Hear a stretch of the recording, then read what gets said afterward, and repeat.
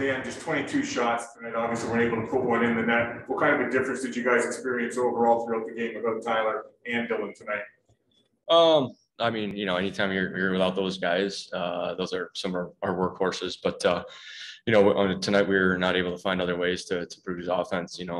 Whether those guys are in or not, we got to try to find ways to score goals and try to be in games. So I thought Ned gave us a chance. He made some big time saves. But we got to put the puck in the net a little more. How much more comfortable do you think he's getting day by day with you guys in front of him through practice, through games, just his comfort level from what you see? Yeah, I think he's getting a lot more comfortable around here. He's playing with a lot more confidence. You can tell out there he's making big timely saves when we need him to. And he's been great since he's been here. So he's just looks like he's settling in and he's playing really well. He's not over pushing or moving side to side too much. He's playing real still and making good saves. You had a 5-on-3 midway through the second, weren't able to capitalize. How much did that impact the outcome in the end? Yeah, I mean, if we could have scored there, that would have been obviously, I think, maybe a turning point in the game. Give us a chance to maybe tie it either in the second or sometime in the third. I think it was Zadina at the crossbar in the one. We had a couple of looks, but we just weren't able to put anything in the net. Thanks. Okay. Last talked about not giving them momentum yesterday. It just seemed like right from the get-go they got. You think that was a big factor? Yeah, it's a tough building to play in, and it's a momentum building. They came out right from the first shift there, kind of tilted the ice on our end. They scored a couple of early goals, and obviously, we weren't able to really push back at all. So, the way they started really benefited them, and for us, obviously, we would have liked to come on a little bit harder, try to get a few more shots. Trevor mentioned the shot count we had. We didn't have enough shots tonight. And didn't get enough traffic in front of that, make it easy. We made it too easy on. They didn't give you guys much time or space either, especially in the third. It seemed like. Give credit to them, but I think we might have had a little bit more to give out there tonight too. Next, we'll go to Zoom for some questions. Alex? Thanks, Kyle. We'll continue with Helene St. James. Hi, Danny. Just how would you assess, you guys are 10 games in now, right at 500. How would you assess how first 10 games have gone? I would say a bit up and down. We had a pretty good start there, and we had a big win in Washington. Even the Florida game on, I think it was Friday. We come back and tie that and get a point on that one. I thought we played hard. We played really well. Obviously we come into this building again, and it was kind of the same story as last time. Ned held us in there tonight. It could have been a lot worse, as last week. But it's been a bit of an up and down ride so far. And, obviously we want to try to level that out if we can, and with a little more consistency.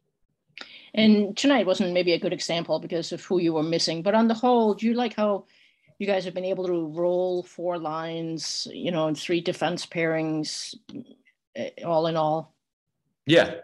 I think, whenever those guys are back, that'll help obviously. And, it changes the look of our 4 lines a little bit. And, but yeah, like you mentioned, the depth, definitely gives us more depth when those guys are back in the lineup and we have more of a balanced attack. But yeah, I think we have, 4 lines that can play and 3 deep pairs. And some nights guys will have it a little more than others, and that's kind of where, those guys will get maybe some extra minutes. So we just got to try to, move forward here to Boston, move on and get a win and, get some confidence back.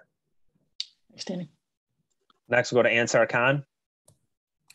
Yeah, Danny looked, better defensively than the last game, but still in the first period looked like a turnover and a breakdown led to their 2 goals there. And when you're missing the guys that you're missing tonight, obviously the margin of error is slimmer. I mean, how much did the mistakes like that hurt? Yeah, getting behind the 8 ball like that early, it's tough to come back on the road. But especially in this building, fans are loud and they seem to feed off that energy. So like I said, we would have liked a more balanced start, more balanced attack there off the get go. That's something going into Boston that we'll look to change is our starter for sure. Thanks, Danny. Last question, Max Boltman. Hey, Danny, just to follow up on that. I mean, I know tonight you talked about the building, but you guys have gotten behind, I think, these last 4 games now. Is there any theme to that or anything you're concerned with big picture? I mean, obviously it's better, when you can get the first goal of the game, and try to roll from there. That hasn't been the way it's worked out lately.